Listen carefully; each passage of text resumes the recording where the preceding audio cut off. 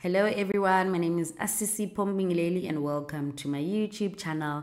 In today's video guys, we'll be answering multiple choice terminology, column 1, column 2 and a small question from section A. This is from a previous November paper 2 life sciences exam. So let us not waste time.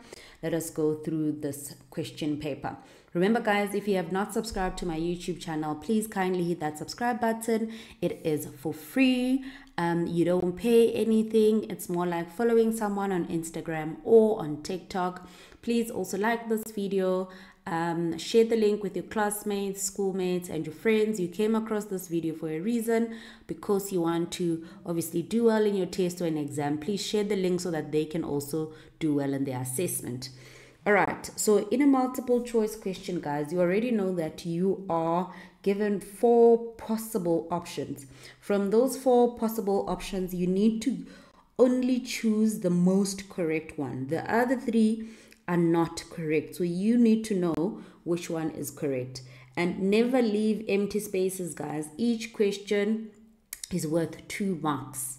So that letter B, A, C or D can give you 2 marks towards your total mark for the exam. So do not skip it. Whatever letter that you choose, remember you have 25% chance of getting it correct. So even if you feel like you don't know the answer, please just guess and write something down. Do not leave empty spaces. All right, which of the following is a biotic component?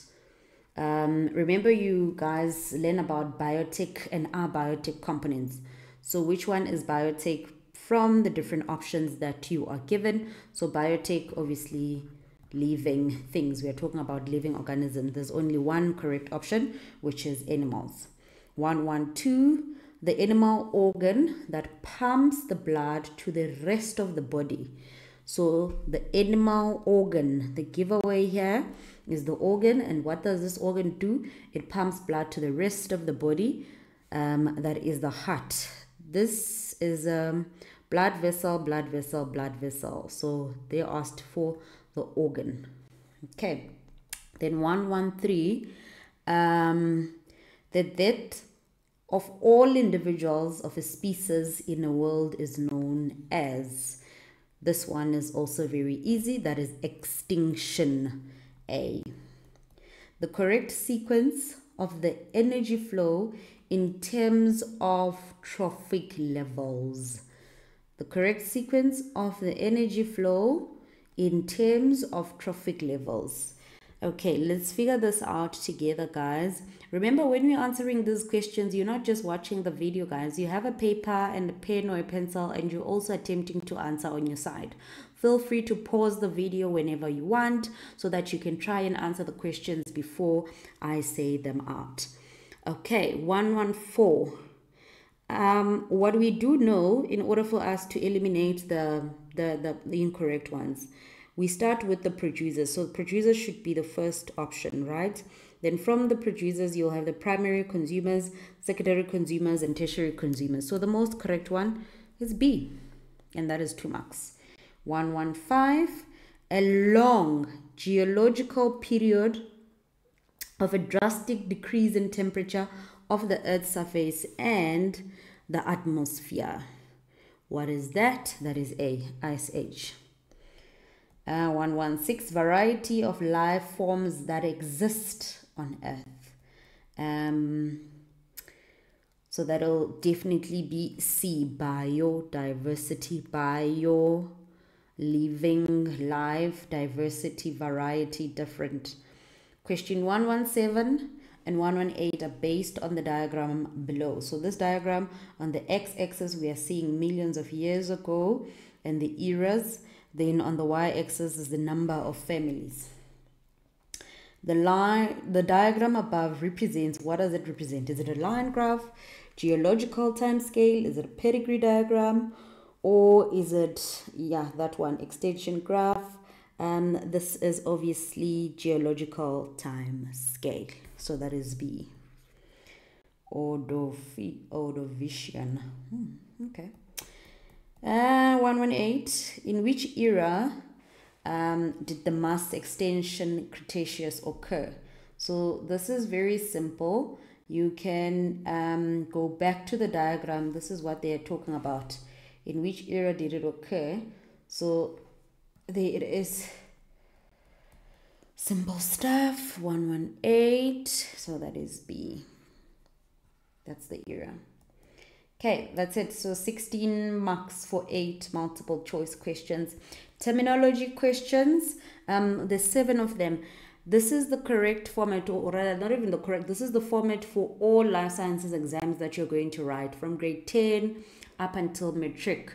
So you first have the multiple choice questions. There are 8 or 10. Then you have terminology questions. Then you have column 1, column 2, then maybe 1 or 2 short questions. And section A makes up 50 marks. So you need to make sure that you study and you get 50 marks, right? Because it's 50 marks of section A, then section B is 100 marks. Okay, because paper 1 is 150 and paper 2 is 150, and the format is the same for both papers. In terminology, guys, please do me a favor and make sure that your spellings are correct. Yes, there is a rule that is going to accommodate you for incorrect spelling, but just make sure that your spelling is correct. It makes things easier for the teacher and also for yourself, because now if you mess it up and that error changes the pronunciation of the word, you're going to get it wrong, right? We're going to obviously penalize you for that. So practice the spelling. Okay, 1-1, a blood vessel that supplies the heart tissues with oxygen and glucose. That's the coronary artery. Coronary artery. About 250 million years ago, all continents were joined to one large continent known as Pangaea.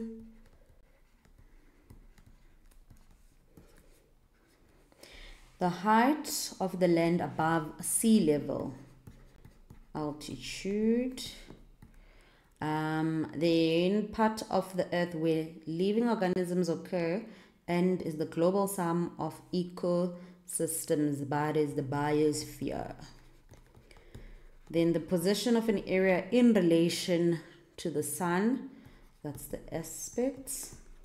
A group of food chains arranged to show how feeding of organisms is connected, that is food web. The process of finding out the ages of rocks and fossils using radioactive elements, that will obviously be radiometric dating. Radiometric dating, that's it. Please make sure your spelling is correct, guys, for 1.2. This is a very specific column A, column B, column 1, column 2. I think we refer to it as column 1, column 2 in life sciences.